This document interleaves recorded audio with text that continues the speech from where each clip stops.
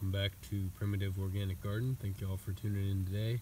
I'm going to try to keep this video extremely brief because I just recorded this entire video and right in the middle of it YouTube cut me off and said you have reached the maximum length for this video. I don't know, maybe it's because I'm live uploading it from my phone.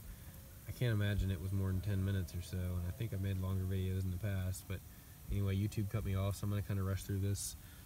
This is some of my winter broccoli I planted from transplant in late fall. It was like after Thanksgiving when I put the transplants in. We had a fairly warm winter. We had maybe 1 or 2 days where it got quite cold. We had a morning where it was 26 Fahrenheit. That particular day it was also under 32 for at least 12 hours or so. But the broccoli seemed to do okay, no damage. I'm really excited about all the broccoli. It's my first year growing it. I was mainly interested in growing it for the greens. I'm a big fan of eating broccoli greens.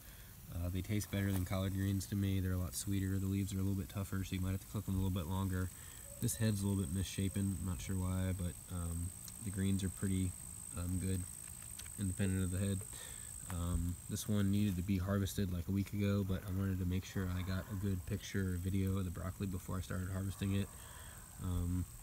It's interesting to note that this plant produced a massive grocery store sized head in a tiny little 1-gallon dollar store pot. It's a very, very small broccoli plant, but apparently tiny little broccoli plants can still produce massive heads. So I guess there's no reason to put them in large amounts of soil or try to give the plant a bunch of fertilizer and make it a giant plant. Apparently tiny little plants will still produce huge heads, so that's kind of an interesting little side note there. Lots of collard greens. Man, I can't believe I'm completely recording this video all over again because YouTube cut me off. This is a tomato here. I got brave and stuck a tomato outside even though it's February. Statistically, we can still get frost all the way until like March 30th. There's a 50% chance, but there's some years where we don't get frost at all. This year we've had quite a few frosts already, but I don't really think we're going to get a whole lot more, so I went ahead and got bold and stuck a tomato out here out in the open. There's a couple more tomatoes I planted out in the open. There's also some leeks in here. We're going to quickly look at some more broccoli in containers and some chard, spinach, mustard. Got lots of barley coming on. The barley's looking real good. It's a little bit nitrogen deficient, so you can see it's a little lime green, but the barley still looks pretty. This is a brand new culture I set up in the fall. Mostly just radishes and lettuce right now, doing pretty good. I got some mustard greens, spinach, garlic, mustard, daikons, radishes, collard greens. I've got some more collard greens, lots of barley, crimson clover, broccoli, fava beans, spinach, garlic, lots of mustard covered in aphids. Had aphids all through January. Apparently aphids can survive sub-freezing temperatures, which surprised me. I got lots of collards here. Got a little farm dog. Farm dog! Farm dog!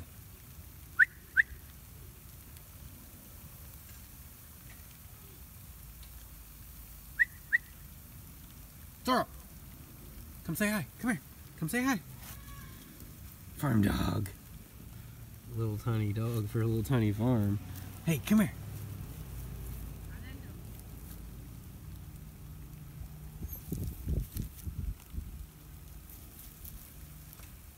Okay. Okay. Hey. Hey. Collard greens are looking pretty good. More collards, mustard, spinach, crimson clover.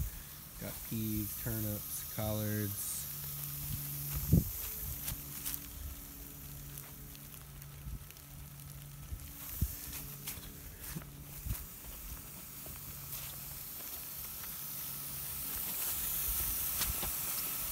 Some more tomatoes I'm about to plant, asparagus, leeks. Oh, the fava beans look so good. It's my first year doing fava beans. Fava beans are an important winter survival crop. They're the earliest plant-based source of protein available. There's plenty of winter vegetables that do quite well here. I think it's actually easier to produce food here in the winter than the summer.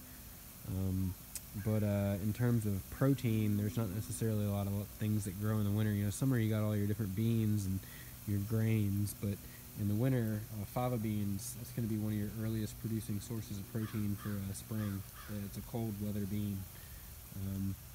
I think I tried fava beans one other year and I planted them too late. I planted them like in March or April, and you know, the heat killed them before they produced. But I planted these in, I don't know, November, December, and a lot of them seem like they're doing pretty well. Alright, I guess YouTube's going to cut me off soon. So I got this big mess of spearmint weeds, all kinds of other stuff. Got my monoculture red daikons that are planted in the shade and they're way overcrowded, so I'm just going to slowly harvest those through spring and early summer. Got a bunch of green onions, radishes, arugula. This is the compost pile. Bunch of radishes, garlic, avocado tree, crimson clover, more daikon radishes, another broccoli. Oh, these broccolis look so good. Bunch of arugula, spinach, arugula, bunch of collard greens, spinach, garlic, leeks, my loquat tree, some oregano, more garlic, radishes. This is one of my seed started citrus trees. Got some garlic, another tomato, blueberry bush. This is my herb garden here. Got cilantro, dill, parsley, oregano. Got a little farm dog. Hey, farm dog. Hey, farm dog. Farm dog. Farm dog.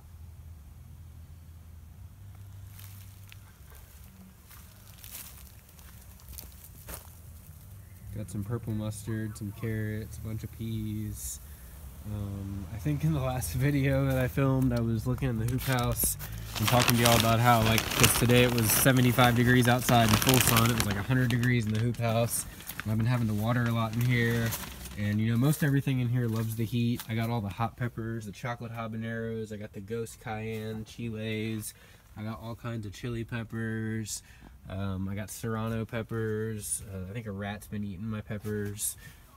I got all kinds of different peppers, and the citrus trees and the peppers all seem to love the hoop house. The only reason I build this thing every year, my $40 shitty hoop house, is because, you know, it keeps my citrus trees happy in the winter, and everything else is just a side benefit.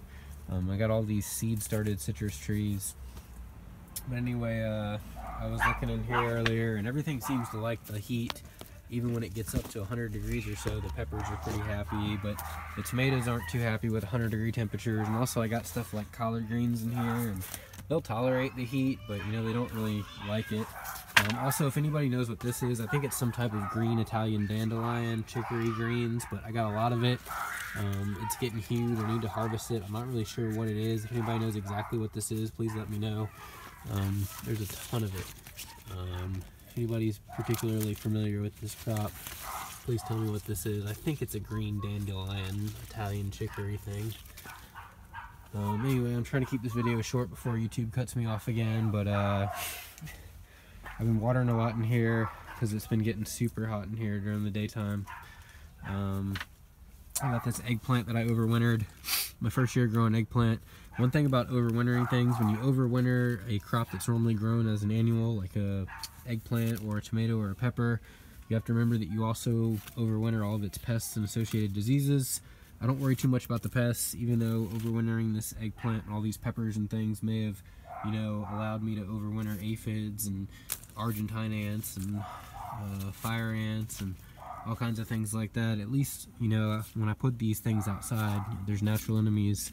Your garden kind of has an immune system, you know, you have all these natural enemies out there and they'll take care of a lot of the pest issues, but the diseases not so much. So if I overwintered this eggplant this year, I also overwintered any diseases that it might have had, and that could potentially negatively affect this year's crop of eggplant, peppers, and tomatoes and all the related things. So anyway, just remember that when you do overwinter things that normally are grown as annuals, you've also allowed for a reservoir for all the pests and diseases that, you know, normally would not be there in the off season. So lots of chard, beet's doing okay.